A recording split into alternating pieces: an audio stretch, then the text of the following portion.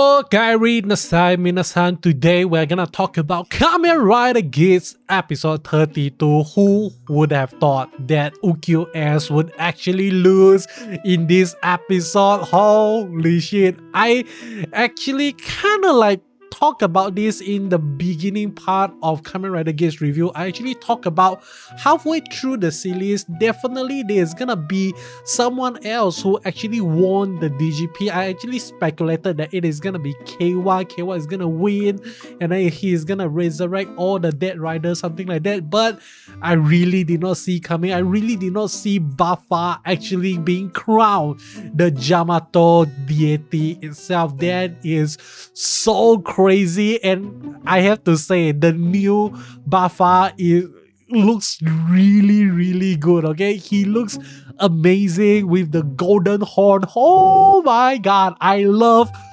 Buffa right now. Like, he is everything that I want from a villain. Okay, I still couldn't actually get my head around that calling him a villain, but he is really amazing.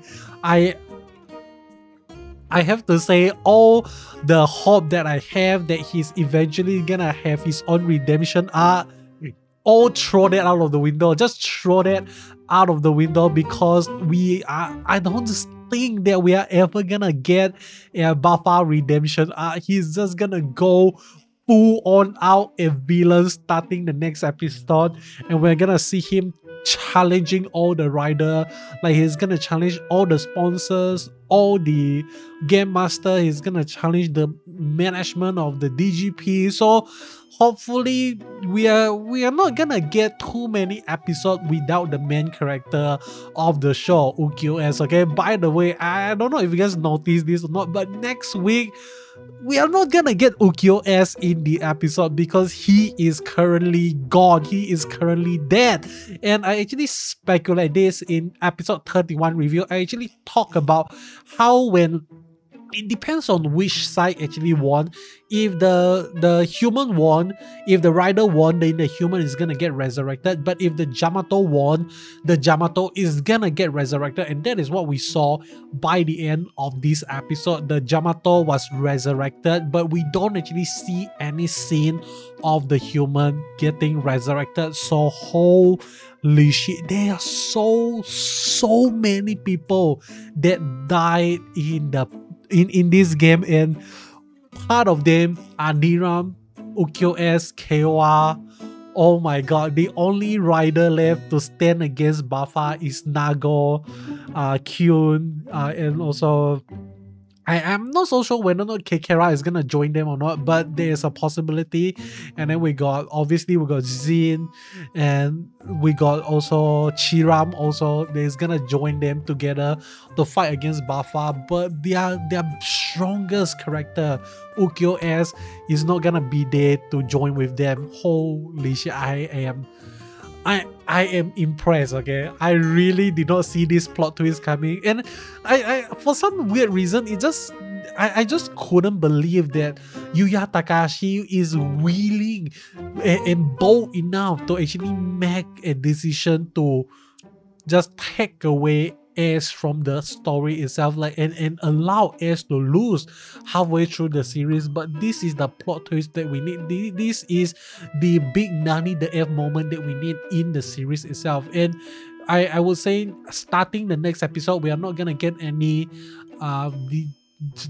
Desire Grand Prix. We're not gonna get any whether or not we're gonna get a Jyamato Grand Prix is another big question. Okay, because right now both of the Vision Driver belongs to the Jyamato side, belongs to Beroba and belongs to Buffa. But one thing we need to understand is, how do I say, Beroba actually said that after Buffa actually won, become a winner, the relationship, the collaboration between them is gonna end. So I'm not so sure whether or not Beroba is not gonna sabotage Michi, is not gonna sabotage Buffa or not. Okay, because there is a possibility that Beroba is gonna present herself, be like, oh, okay, so I'm still on your side, I'm gonna support you. But at the end of the day, we're gonna see Beroba kind of like backstabbing Buffa in the back or something like that. But then again, at the same time, like Beroba actually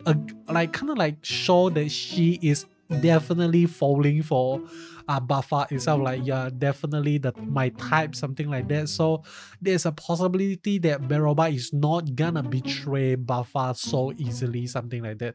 But then again, a few things I want to mention in this episode is the first thing I want to talk about is Ukyo, as like using Magnum and Boost is really smart to kind of like he challenged Buffa using Magnum and Boost, and he purposely lose so that he can get his hand on the Vision Driver. But one big thing that I am really surprised is how the hell did Geats actually hold the weapon of Magnum without henshin into a Kamen Rider? I thought that the gun is gonna like go missing after you remove your henshin, something like that. So that is kind of like not explained properly, something like that. But I don't know, I really do not know.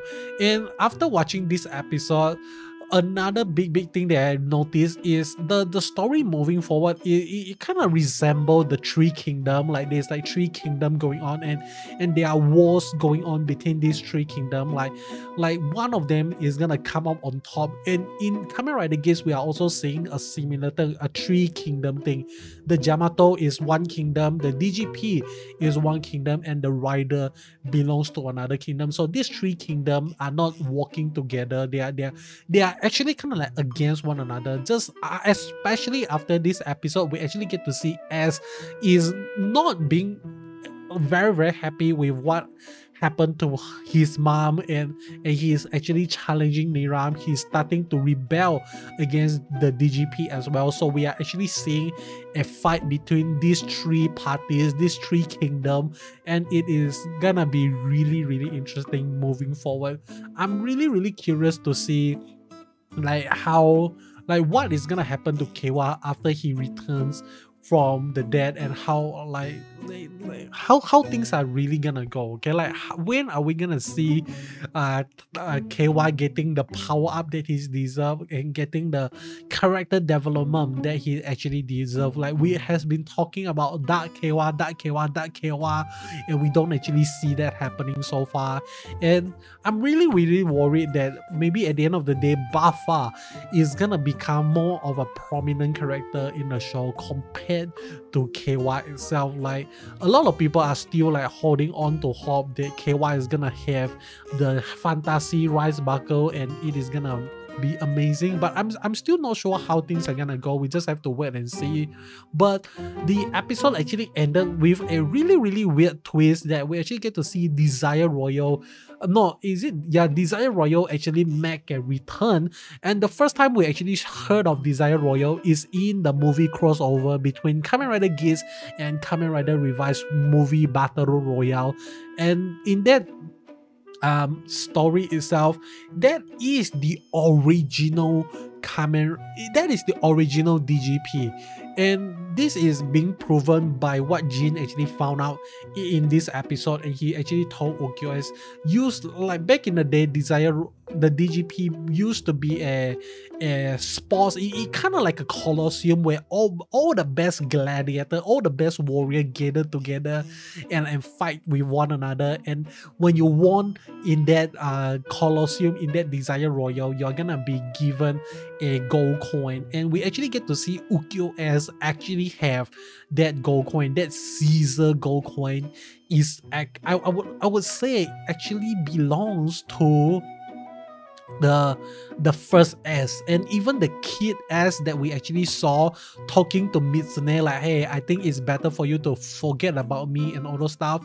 That is not the first S, that is the second S, I would assume. And the first S is actually the one that actually won in the previous Desire Royal, and he is the first one that actually have the access to Mitsune like wish granting ability. Maybe he wishes that, hey, I want to be resurrected, I want to be reborn, something like that. And that is how we actually get to see like how Ukyo S is able to retain his memory in every reincarnation, something like that.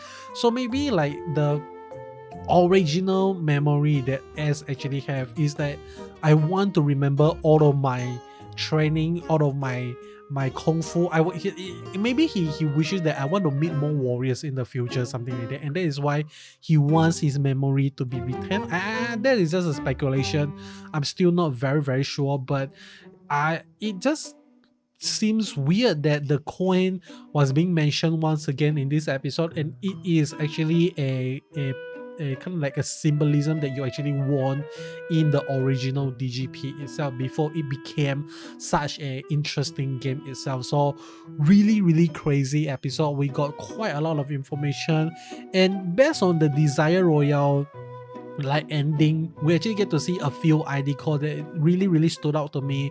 The first one that I noticed is Hallelujah Win ID call, which I forgot what was the rider name for Hallelujah already.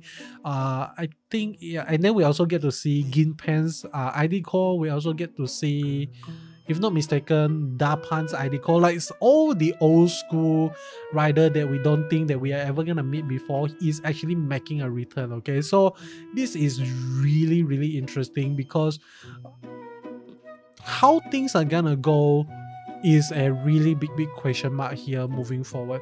Maybe the how do I say, the story moving, oh, not Ginpen, it is not the ID core of Ginpen, but it is actually the ID core of Sparrow itself. And among all these 7 ID core that was being shown to us by at the end of this episode, there is one new ID core that we never actually saw before, and that I'm not so sure what animal this is, but it actually looks kind of similar to a cheetah or something cat-like. Okay, it's definitely a cat, but I'm not pretty sure what animal this is. If you know, if you have any idea, let me know in the comment section below.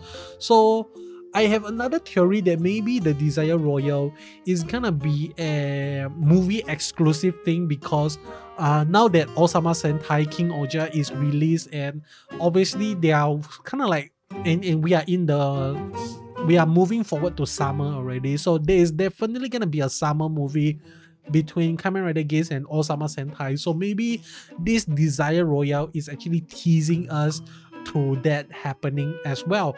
And the Game Master that actually have all this ID core is kind of like trying to resurrect all the dead rider and kind of like joining back into the Desire Royale to kind of like have a all elite battle royale, something that I'm not sure how things are gonna go, but that is just my speculation of this Desire Royale. It is not actually gonna be a part of the series, but this is kind of like a teaser to what is to come in the crossover movie between Geats and Osama Sentai. That is just an idea, okay? But that is all from me. Hope you enjoyed this video. If you like what you see, you know what to do. Subscribe, and if you made it this far into the video, thank you so much. I really thank you so much.